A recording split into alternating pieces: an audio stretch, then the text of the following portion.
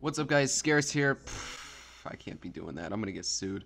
Yo, what's up, guys? I'm Shady Skim Milk, and today I'm gonna show you guys how to complete the first Nightfall of Rise of Iron super easy.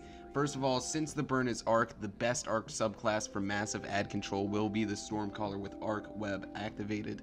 Your primary, you should run Zalo Supercell and some kind of Arc secondary and heavy. This footage was actually taken from Taco Titan and Sportstat. He's a YouTuber buddy of mine, and he found out about this cheese, so you can go sub to him. I'm sure it would help out a lot. I'll put his channel link in the description below. Now, the boss fight is a completely different story. Once there, you should change your subclass if you're a Warlock to Sunsinger. It does help out a lot.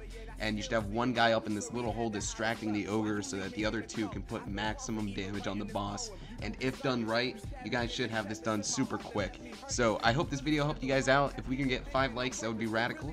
And I'll see you guys later. And cooch out. I gotta stop doing that.